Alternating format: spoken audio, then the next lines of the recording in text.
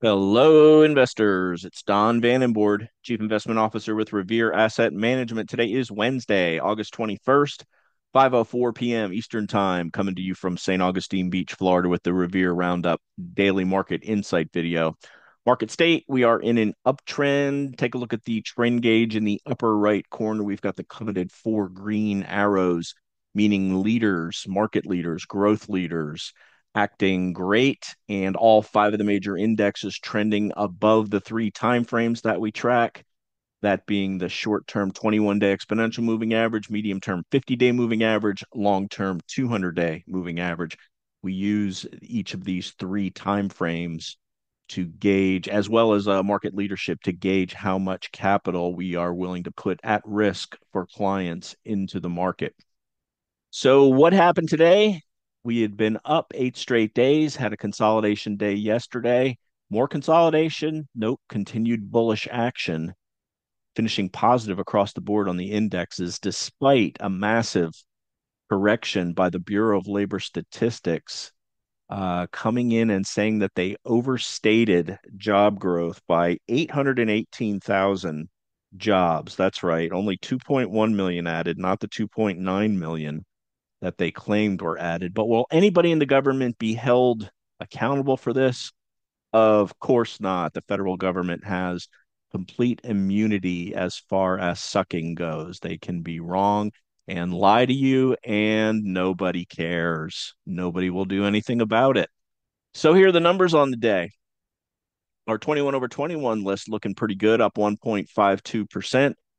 18 up, 3 down. The big eight kind of muted today, up 0.38%. This is a good thing, actually, because with these nice green numbers, it means that breadth was where we wanted it to be. The RG8 up 1.45%. S&P 500 opened up 0.2, pulled back to red amidst the volatility after that BLS number came out at 10 a.m. Eastern time. Equal weight up 0.70. Again, there's the breadth participation. NASDAQ 100 up a little less than 0.5%, equal weight up 0.8.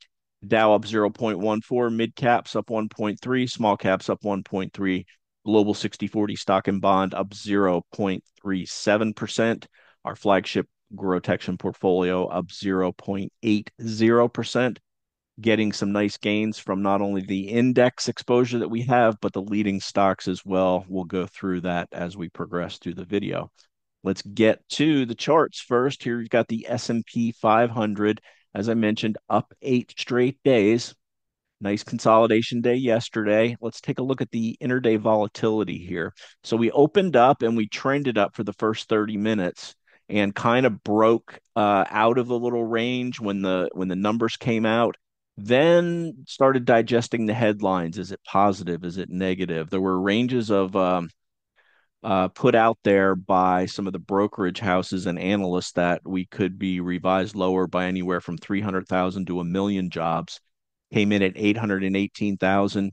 Saw a false breakout of the five open 30-minute range, false breakdown, another breakout that failed. Just volatility as the market's trying to digest what's going on here. But we tried to break below the low at near yesterday's close, at which we faded into the close yesterday. But that was just a shakeout candle. That was at a little after noon Eastern time. Then we had a nice little trend up at 2 o'clock Eastern time. The Fed minutes came out, a little more volatility from there, but generally trending higher, but then selling off and then bouncing into the close. So although you can see quite a bit of volatility intraday here, leaders acted fine, and the indexes ended higher despite the fact that we had been up 8 out of 9 days. So make that 9 out of 10 days now after this extremely violent 3 day shake after the FOMC. Now, what we've got to look forward to is Friday, 10 a.m. Eastern time. Jerome Powell gives his annual Jackson Hole Symposium speech, and he's expected to, especially with this weak jobs number coming out, that's more ammunition to cut interest rates. And the volatility intraday, of course, was due to are things worse than we thought. But for now, we're resolving to the upside. We'll see what the reaction is to the 10 a.m. speech, and we'll go from there. But for right now, after this violent 3-day shake, we've got a very nice trend up and leaders participating. NASDAQ 100, similar situation, finished up, same day count, up 9 out of 10 days. Dow Jones Industrial Average, we don't really care if this is lagging because that's actually a good thing with this being a more defensive index. It means growth is outperforming. The chart looks just fine despite the weak relative strength over the last 3 weeks.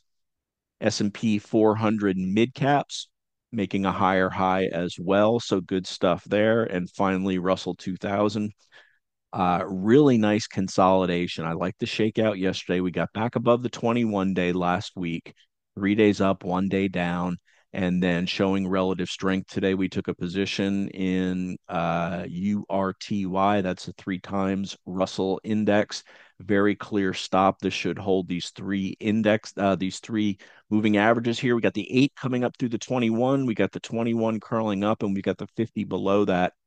So we're getting in at 2170-ish, really closer to about 2150. We got in and we should hold 2100. So good risk to reward there on small caps. Let's take a look at the equal weighted RSP. Equal weighted S&P 500 looks pretty darn good as well. Relative strength lagging on this, not a surprise because the NASDAQ and big tech names have been outperforming. QQEW, this looks great. And all of the RG8 are trending nicely higher the same way we would want them to be if we're looking to invest in those type of names, which we do. All right, let's flip to the VIX now. Surprisingly, the VIX up on an up day, although it did close at the low of the range. Probably the volatility due to that BLS data coming out and looking forward to Powell on Friday. The dollar down on the day, making lower lows. We do have to be, and we're getting down near support from back in December for this dollar. We do have to be aware of a snapback higher in the dollar. Weak dollar, good for U.S. stocks. Snapback in the dollar could be a headwind. It's something we're aware of. But again, this is a secondary indicator, not something we take action on until it carries over into the price and volume action of the indexes and leading names. So there's the dollar. How about precious metals? GLD continues to trend higher, although down on the day. I really like the way it's riding the 8-day exponential moving average higher. GDX also looking fantastic. Research note that we reviewed last night, GDX is having a 2 standard deviation outperformance versus GLD. So look for GDX to take a little bit of a break relative to gold. Good to know when things get out of whack from an extreme standpoint, one way or the other. How about silver, SLV? Just up 1/3%. Bitcoin trying to muster a rally, closed back above the 21-day moving average for the first time in about 3 weeks, coming into the declining 50-day moving average. You can see I've got an alert set above that 50-day moving average for a possible entry. On to bonds, BND, the broad bond index continues to go higher. Price up means yields down. TLT, the long bond, not much change there.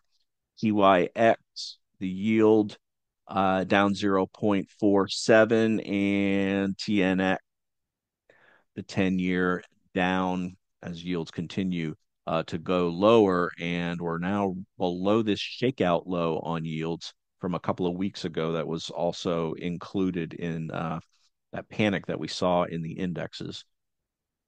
All right, those are inter-asset correlation charts. Let's get to the tail of the tape. We're on the bull case with the follow-through day and the move above the 21-day moving average. I talked about the BLS adjustment, the FOMC minutes, Powell on Friday. He's coming into today. Were we going to consolidate via time or via price? Well, volatility intraday, but we resolved up on the day. So bullish action continues. Continued leadership and continued relative strength in leadership stocks. Very clearly a yes. You can see that by the 18 up and 3 down on our 21-21 list. Day count up up 9 of the last 10, 9 days up above the uptrending 8-day exponential moving average, 7 up above the uptrending 21-day moving average. Um, didn't fill in the sectors today, but only financials underperformed. So we had 10 out of 11 sectors higher on the day. My proofreader failed me. I'm my proofreader, by the way. USD, the dollar was lower to the downside, as I mentioned, only XLF from a broad spider sector standpoint. So I talked about extremes one way or another. We got extremely extended on our Ferrari position race. 4 ATR above the 21-day moving average. We just have a rule in house that we take some profits whenever we see that. So we did do an offensive trimming on race today. And I mentioned we bought URTY, the good action to small cap names, slightly raising our adjusted beta from 1.35 to 1.39. What are we looking for tomorrow? We're going to get some volatility into Powell's Jackson Hole speech. That's the main thing that we're keeping an eye on, but we've got to temper any volatility with the understanding that we've been up 9 out of the last 10 days. So bottom line today, continued bullish action, volatility regarding that large BLS revision. I do want to show we also continue to run into this +2 ATR. Let's bring in this Keltner channel from Thinkorswim again. So basically, the red line is the 21-day moving average, and then color coded, you've got a +1 and a -1, that's blue, a +2 and a -2, that's green, a +3 and a -3, that's yellow, and the light blue is a +4 and a -4. When they're pinched tighter, it's more common that you can get extended multiple ATRs from the 21-day moving average. But when they widen out like this, especially after this 8-day up move that we had, you can see that we're running into some resistance here. And that resistance also corresponds to the action here back from mid-July. So resistance there and also resistance at this +2 ATR channel line on the S&P 500. So what do we want to do now? Let's take a look at some names on the day. We'll go through our holdings, and then we're going to actually the holdings, and then we'll see what stood out that is in the 21 over 21 list that we don't own. So first of all, everything that we're holding, NVIDIA continues double inside day on NVIDIA. Looks like it's coiling for a move. Earnings in a week and a half. Lilly inside day after yesterday's big up move. That means it's holding the move up. That's a great sign.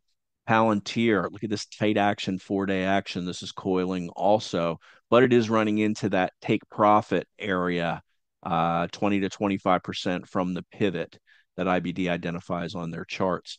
Kava earnings tomorrow after the close, finally clearing the 100 level intraday. Good stuff there. Uber, two 2 days of tight action after this nice move up above this near this 74, 75-ish resistance level, coiling for a move as well. And here's Ferrari, just very extended. Took some of those gains off. Volume patterns look fantastic on this. May add it back if we pull back to the 8-day moving average, or if we get that 60-minute stochastic cross that we like to use in conjunction with a pullback to the 8-day moving action. ITB, Toll Brothers reported earnings, great reaction there. ITB making a higher high. CEG breaking out of this tight consolidation along the 21, but running into the downtrending 50-day moving average. Upstart continues to act well, up 6% today after pullback yesterday. This is a very volatile stock. Coupang bouncing at the 8 EMA the way we want it to. Spotify just continuing its tight action, and Starbucks continuing its tight action after this big coup for them getting Brian Nichols to become their CEO, stealing him away from Chipotle. Let's take a look at some other names that were strong today that we do not own. And Apple Oven, take a look at that coming into the top of this flat base, has made a strong run up, confirmed by the relative strength line. Transmedics up 4% today after a 2-day pullback. Let's see. Coherent. This is one I'm really itching to get into. Get out of the way there. Coherent, one I'm really itching to get into. Had an opportunity 2 days ago, but my limit that I had out there did not get hit. Great volume patterns on this since its earnings. Um, strong reaction to earnings last week. How about on the downside? What failed or did not do well today from our 21-21 list? Well, not much. We mentioned Spotify, ALNY after a nice move out and consolidation day. Fortinet with a mild pullback. This is acting extremely well. Would like to see a little bit of a handle here. And that's it. Only three were green. I'm showing four here because one was bought after it wasn't included in the 21 over 21 list. But that's going to wrap it. As always, we'd like to hear from you. The email is don@revereasset.com. If you're interested in becoming a client, my partner Dan Stewart is at dan@revereasset.com, and he'll answer the phone if you call 855 Real Wealth. That's 855 732 5932. Our flagship portfolio is named GROTECTION Dual Mandate. Just like the Fed has a dual mandate, we've got a dual mandate too. That is grow assets during uptrends, protect them during downtrends. Never know. Every bear market starts off as a 5, 8, 10% pullback. Never know how hard or how difficult they're going to get. But one thing we do know historically is that pullbacks start from 10 to tops start from 10 to 12% above the 200-day moving average. By the time they hit the 200-day, it's usually less than 10% move down unless it's a violent COVID like sell off. But we just gauge across 3 time frames and monitor leading stocks, put our best foot forward, and describe every night in video what we do. And with that, I'm going to wrap it for Wednesday, August 21st. This is Don Vandenbord with Revere Asset Management, telling it like it is. Thanks for listening and have a great day.